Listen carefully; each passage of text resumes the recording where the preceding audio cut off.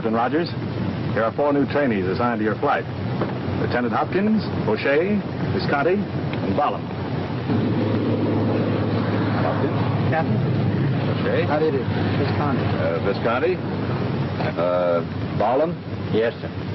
Sure is a big ship. Pretty hot to handle, sir? Oh, I wouldn't say so. She's a mighty sweet airplane. Comes in like a rocket the way it looks to me. Oh, she's easier to land than you think. Aren't there a lot of trick gadgets in this plane? Well, not much more than you have in training planes. Just a few things you need for high-altitude work. And they put them where they're easy to use. It's got the roomiest cockpit of any fighter plane I've ever seen. Now, it's easy to fly if you just think about what you're doing. I'll bet there isn't much time to think either. Well, that's about all there is to do up there, Bollum. This ship flies just like any other airplane. You do about the same things you've always done. Of course, she doesn't fly herself, you know. Does she feel very heavy in the air, sir? Sir, how fast will she dive? When do you use the turbo? Well, I think you guys get just a little bit ahead of me. Suppose we go into the pilot's room and we'll begin at the beginning.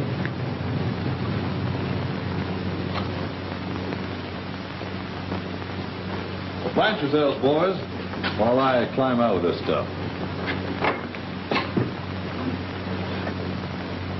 Well, now, if I'm going to help you fellows understand the P-47, the best thing for me to do is to dish out a lot of facts quickly.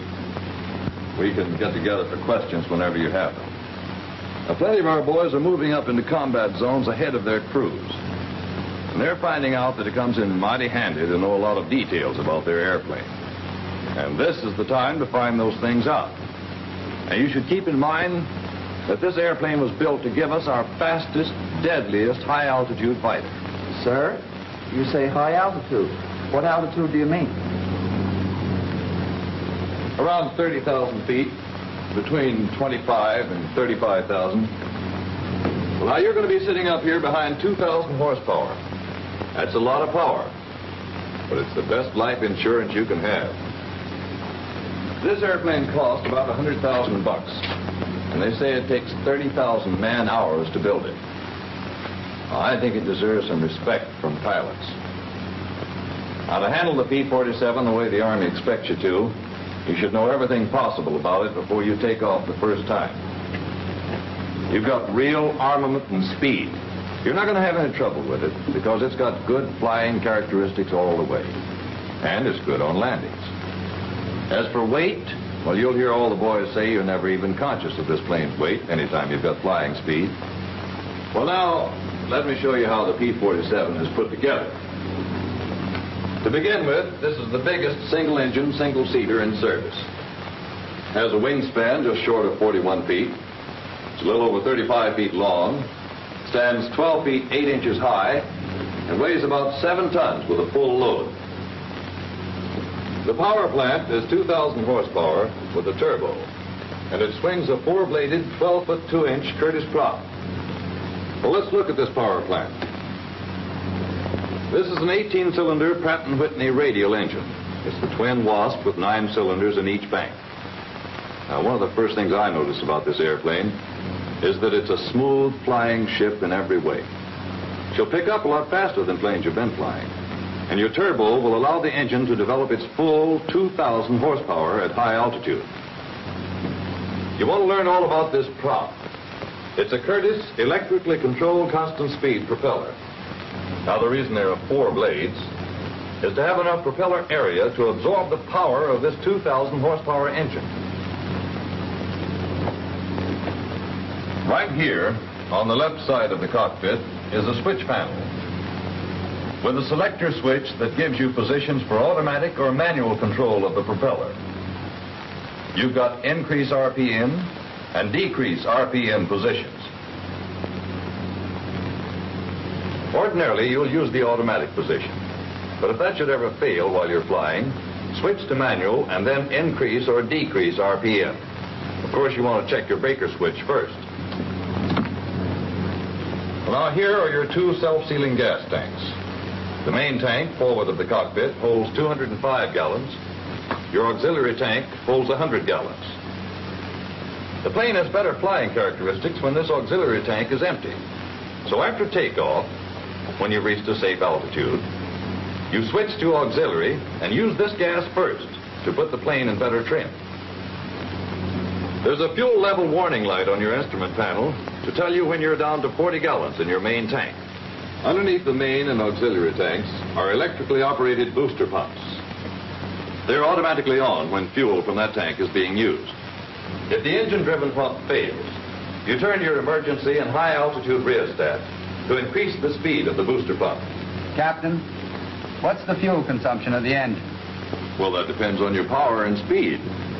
For absolute minimum cruise, you'll use anywhere from 60 to 120 gallons an hour. However, at full military power, you'll consume as much as 275 to 300 gallons an hour. When the warning light comes on, you've got a maximum of 20 minutes left. Here's your oil tank up here, and down here are your oil coolers with shutters controlled from the cockpit. This is your main air vent. This is your GE turbo. It's a lot more simple than it looks. The exhaust gases come from the engine, back through these pipes to the turbo. Compressed air leaves the turbo, comes through the cooling system here, back through these pipes to the carburetor, down into the internal compressor to the cylinders. This is the guts of the system. Let's take a look at the real thing over here.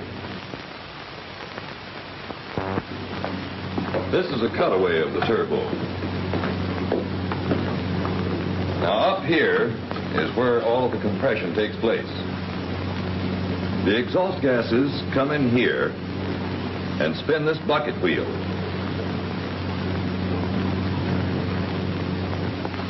The bucket wheel is on the same shaft as the impeller, and it's this impeller that actually compresses the air.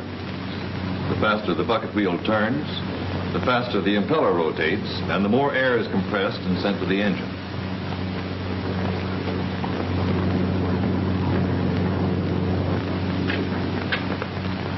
Here, just off the exhaust manifold, are waste gates.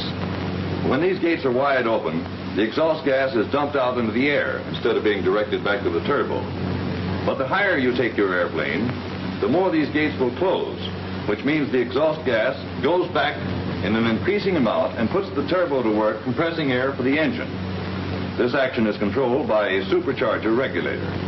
You guys will learn a lot about controlling your turbo when you're ready for altitude work. The throttle and turbo on the quadrant are normally linked together, but in transitional training you won't be using the turbo.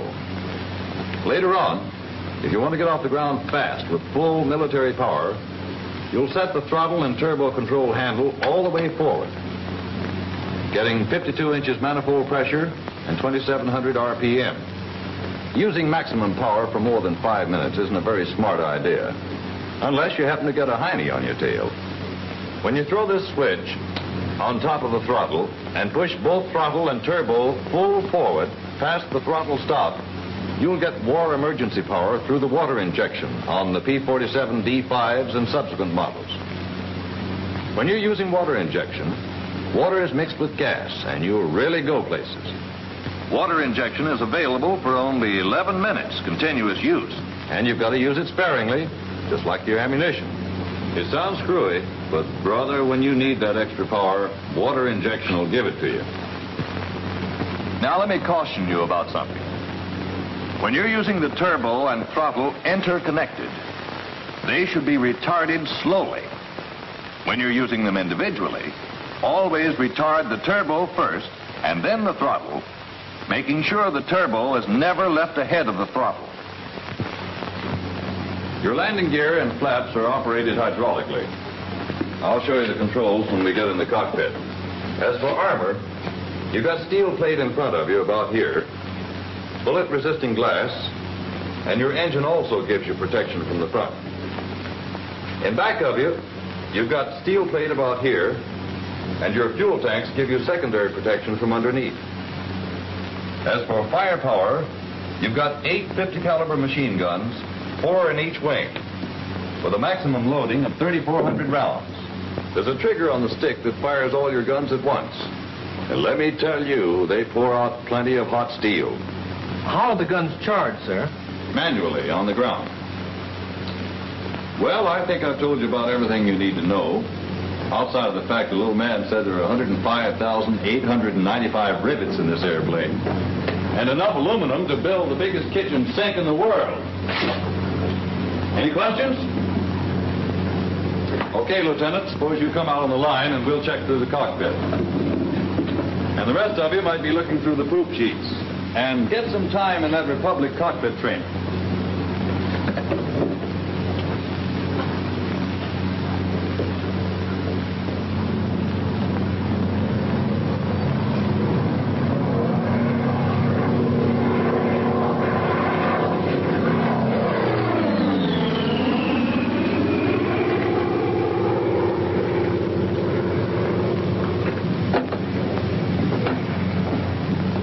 These flaps are left down to keep them from getting walked on.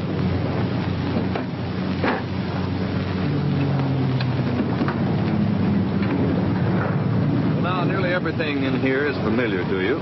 But let's look at this cockpit clockwise and see what you've got in the 47 that may be new to you. Now, down here on your left is your fuel selector. You take off on main. On the trim box, you've got your elevator crank here. Now, this knob nearest the rudder is for the rudder, and the one toward the front is the aileron tab control. Also, down on your left, you've got this emergency hydraulic hand pump for use if the engine-driven pump fails. And here, your gun heat control.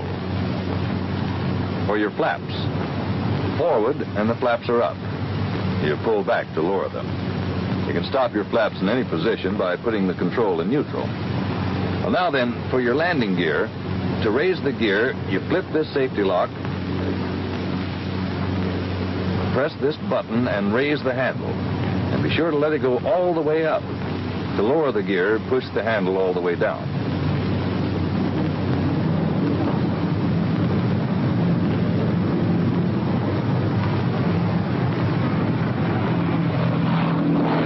Sure is a wide landing gear. You betcha. And that's a big plus for pilots. Well, now then, up here are your indicators for oil and intercooler shutter. Open for takeoff, neutral for landing. They're electrically operated from the switch panel. Well, now, going on clockwise, this is the gun and camera switch. And make sure it's off when you're landing. Turbo, throttle, prop, mixture. When you're starting the engine, you'll keep the mixture control in idle cutoff until the engine is firing. On your switch panel, there's your generator switch, propeller switch, and the rheostat that determines the speed of the booster pumps for your fuel supply. This, of course, stays in starting, except in emergency if the engine-driven pump fails. Here's the landing gear warning light. It's a very important little item. When you push the throttle forward on takeoff, the warning light will come on and will remain on until the wheels have been retracted and they're definitely up and locked, at which time the light will go off. It will remain off until your throttle is almost fully retarded, as in coming in for a landing. The light will then come on and stay on until you have lowered your landing gear and it's fully down and locked. You've got standard instruments on your panel. Flight instruments are in the middle. Your engine operating dials are on the right. Notice that the speed limit on this airplane is redlined at 500. Here's your fuel level warning light. Remember that when it comes on, you've got a maximum of 20 minutes left to find a place to sit this baby down. And this is the light for your turbo, which you don't have to worry about for a while, but which works like this. At turbo speeds around 1500 RPM, this light flickers. That tells you the light is in working order. And then it goes off until your turbo reaches about 18,000 RPM. And then it starts to flicker again. When your turbo gets up to 18,250 RPM, the light comes on steady and stays on steady until you reduce turbo speed below critical. The idea in high-altitude flight is to fly with this light flickering.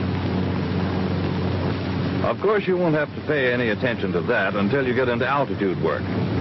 Now, the instruments on your panel are pretty much standard. Your criticals are shown in red, and you're okay so long as you're in the green. You've got your checklist against which you can double-check your limits. Here is your parking brake.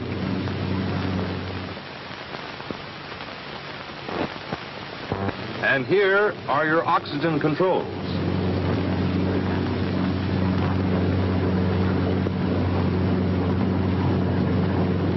Before you start going on altitude missions, the oxygen officer will give you the details on your oxygen equipment. You'll want to know how to check your oxygen equipment carefully, especially for leaks. You've got a blinker to show when you're receiving oxygen with this demand type system. Here's a supply warning light, and there's your supply gauge. When the time comes, you'll get all the facts, so you'll always know how to use your equipment.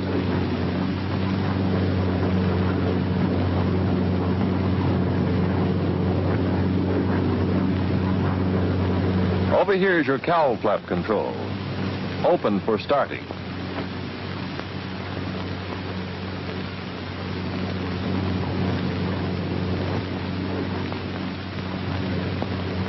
You've got some radio equipment over here. It's simple enough, but you'll get the details from your radio officer. Here's your tail wheel lock. With the handle back, the tail wheel is unlocked for taxiing, pushed all the way forward, and is locked for takeoff and landing. That's your flap equalizer.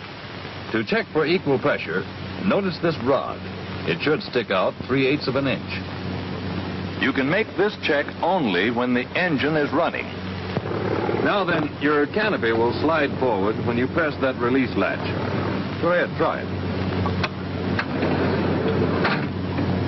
When you get it closed, take your finger and feel right under here for this nubbin. If you can feel it, she's locked all right. Right. If you want to get the canopy, you pull that ring and press the canopy release at the same time. And wind pressure forces the canopy back. Now then, if your canopy ever gets jammed on the ground, you've got these levers on each side. When you push them up, the glass panels fall out. Well, that looks like about everything. Except there sure is a lot of stuff in that switch panel. Oh, don't let that bother you. These are all circuit breakers down here. Pop-out fuses. These are your light switches. They're all labeled, and you can study them. This is the ammeter. And here's the gun sight light rheostat. Well, what you've got to do now is give yourself plenty of drill in this cockpit. You want to know the importance of every instrument and exactly how and why to use each one of them. So remember, when you've got this 47 up in the air, it's too late to start thinking about what you're going to do. Play around with a cockpit trainer in the pilot's room. It isn't meant to be a substitute for the real thing. It's a training device that'll help you learn the cockpit in your spare time, if any. You're going to know this cockpit blindfolded before you fly the airplane, and time in drilling yourself is the only way you're going to really know it.